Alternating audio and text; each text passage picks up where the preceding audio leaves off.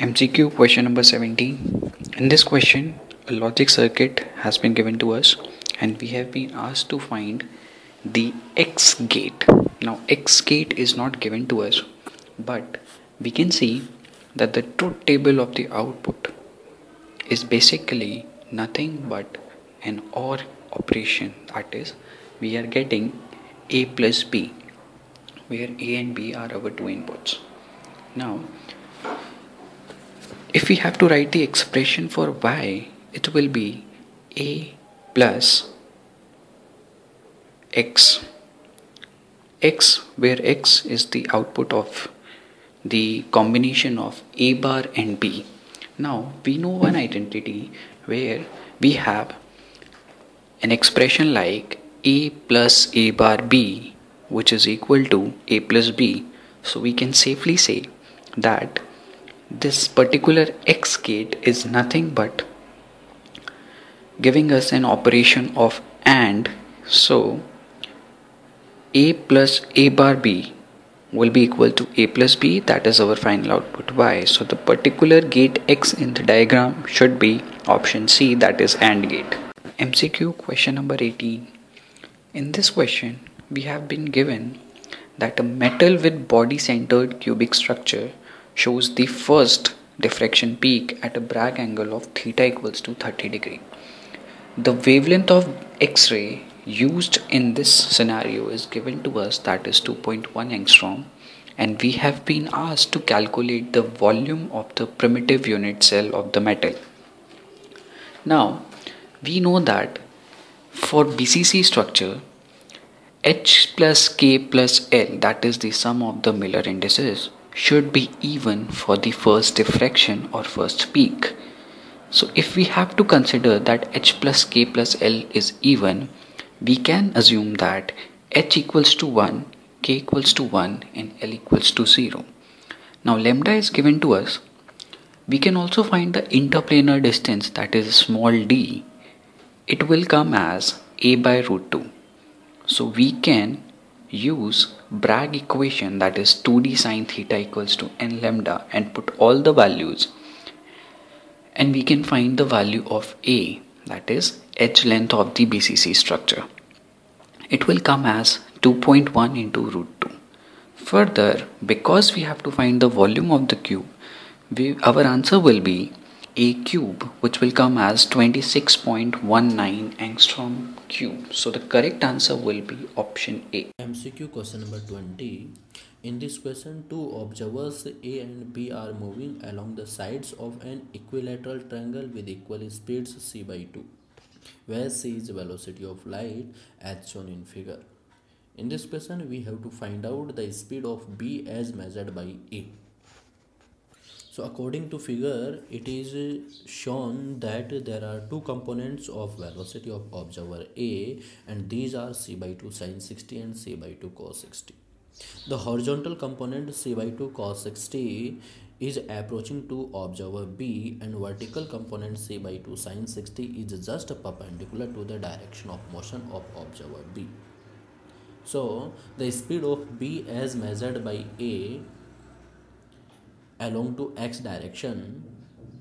So by the special theory of relativity, ux is equals to ux dash plus v divided by 1 plus ux dash v by c square, that is equals to c by 2 cos 60 plus c by 2 divided by 1 plus c by 2 cos 60 into c by 2 divided by c square. That implies ux equals to 3c by 4 divided by 1 plus 1 by 8, that is equals to 2c by 3. So the the x component of speed of observer B as measured by A is 2c by 3.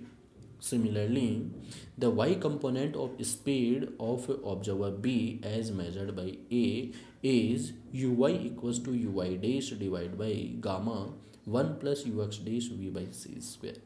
That implies c by 2 sin 60 divided by 2 divided by root of 3 into 9 by 8, that is equals to c by 3. So the y component of speed of observer B as measured by A is c by 3. So the resultant velocity of B as measured by A is ux square plus uy square, square root of ux square plus uy square, that is equals to square root of 5 into c divided by 3. Option C is correct. MCQ question number 21. In this case, the instantaneous electric and magnetic field created at a distance r by a point source at the origin is given to us. The expression of E and H are in theta cap and phi cap direction, and in these expressions omega, A, B are constants and the unit vector r, theta and phi are used. Now, we have been asked to calculate the time averaged power radiated by the source.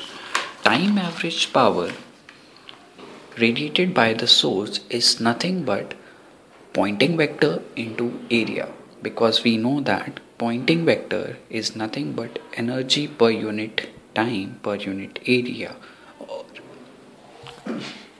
or it can also be defined as power radiated per unit area. Now, Pointing vector can be calculated by just considering the expression S equals to E cross H. If we start calculating E cross H, we have been given the expression for E and H, where E is A sin omega t upon 2 pi epsilon naught r, and B, that is the magnetic field, is B sin omega t upon mu naught r.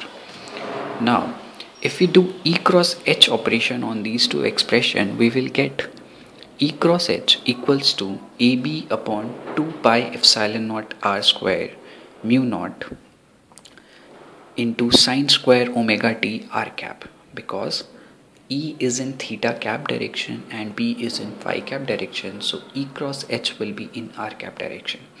So the final expression of Pointing vector that we will get will be AB upon 2 pi r square mu naught epsilon naught sine square omega t r cap, or it can further be simplified to S equals to AB upon 4 pi r square mu naught epsilon naught. We know that c, that is the velocity of light, is defined as 1 upon root of mu naught epsilon naught. So we can replace that, the value of c, in Pointing vector, and we will get Pointing vector S is equal to ABC square upon 4 pi r square.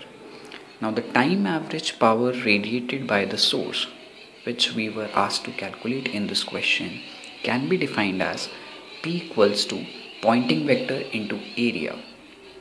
The area of the sphere will be considered as 4 pi r square. So if we apply the operation P equals to S into A, in this question we will get P equals to ABC square, that is option C is the correct answer.